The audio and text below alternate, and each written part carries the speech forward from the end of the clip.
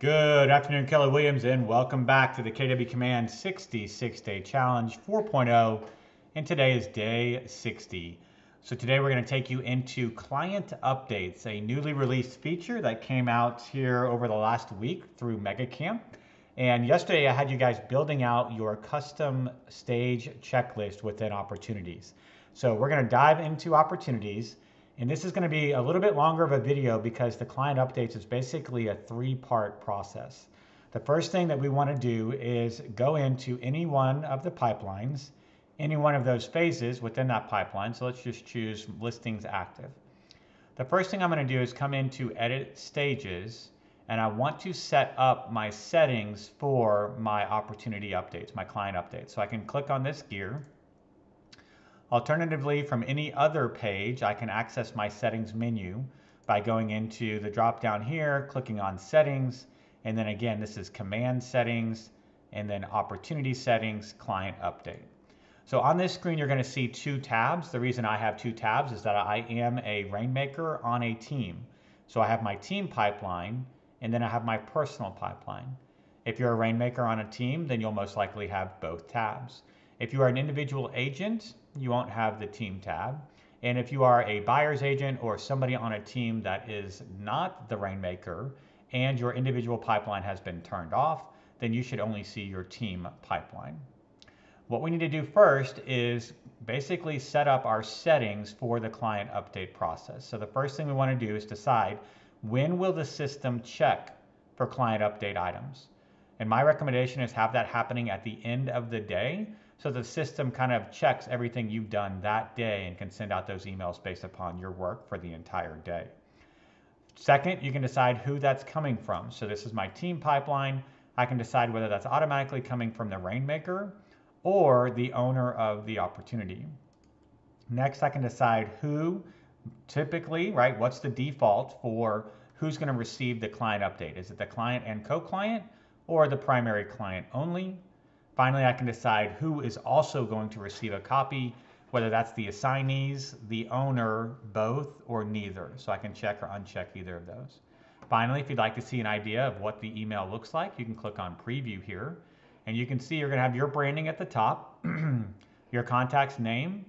If the opportunity has been linked to a listing in the MLS, then you'll see the address of that listing in the lead photo.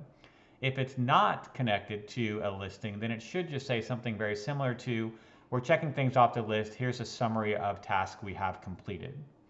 The checklist items down here will be the exact verbiage of the checklist items you create in your stage checklists. So a little bit more about that in just a second. Next, you'll see you're going to have your marketing information here at the bottom, and then an opportunity to download your link, and then of course all the legal. So once you've made these settings selections, if you change anything, you'll have the opportunity to go in and save changes. You'll want to do that and save the changes. Next, you're going to come back to your opportunity pipeline, and you're going to go into those edit stages, right? The button that you've been working on yesterday or in the past, building out all of your custom checklist items. So we're going to click on edit stages. We're going to go into our checklists and we're going to decide which of these items is a client update item. Now, initially, I had a client update item that just said stage the house, right? Well, that's not exactly the most attractive client update item to receive in an email.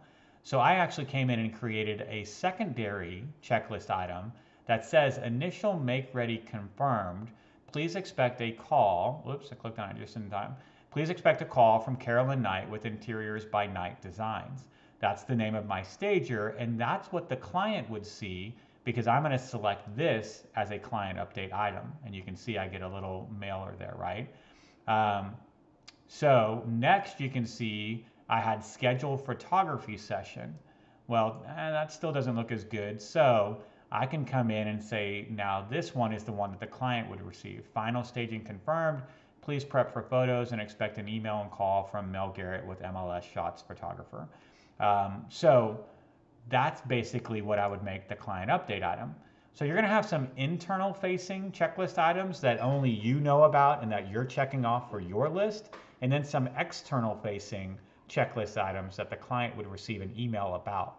I would just make sure that the external items are as clear and comprehensive as possible. Side note, you can include a URL in these checklist items. So if you want to send them to a particular place, you could do that, right? And that way they could actually land on whatever that might be that you're attempting to get them to do or direct them towards. So step 2, come in and decide which of your checklist items will be client update items. This you should only have to do once. Finally, you're going to come into the actual opportunity that you're going to send updates to.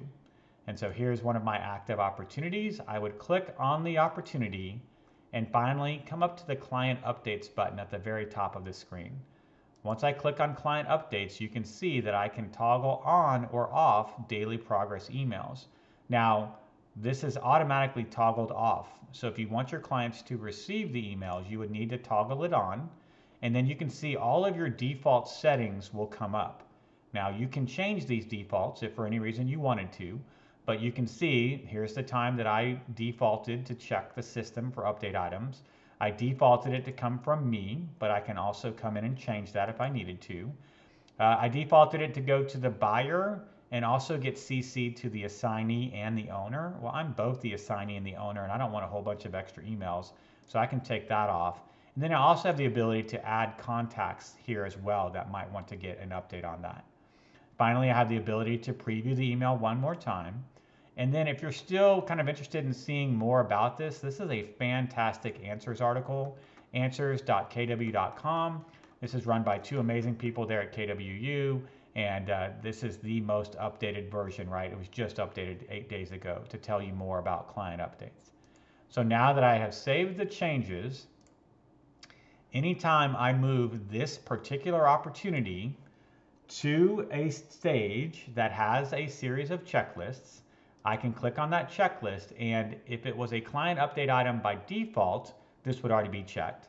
I can also override and say, you know what, typically this would not be a client update item, but I want this particular item to go to the client. So I could click on that, and then at 6 o'clock, the system will check, did I have any client update items checked? And because I have this one checked, it would send out an email to this buyer about this particular item. I don't want that to happen, so I'm going to uncheck it. But you can see now the 3-step process. The first step, go into your settings, set up your defaults. Your second step, go into your stage checklist items and decide which of those need to be client-facing checklist items where they would receive an email about them. And you might want to change the verbiage so that it looks professional for the client. Finally, go into each of your opportunities and toggle on or leave it toggled off if you decide. But I think the majority of us will want that toggled on all of our opportunities. Double check the defaults, make sure that's the way we want it. And then rest assured that at 6 p.m. or whatever time you've set each day, the system will check for new items that have been checked off. Now, if there are no new items, no email goes out. So you're not going to get an email every day and be like, your agent didn't do anything again today, right? So it's just when you check something off that the email would actually be sent to your clients. So I apologize for a little bit longer video, but a new and exciting feature. Wanted to make sure we covered that completely so you guys knew and understood it. That's it for today's 60 of the Keller Williams Command 66-Day Challenge. As always, I hope all of you are having a fantastic day, and I'll look forward to speaking with you again real soon.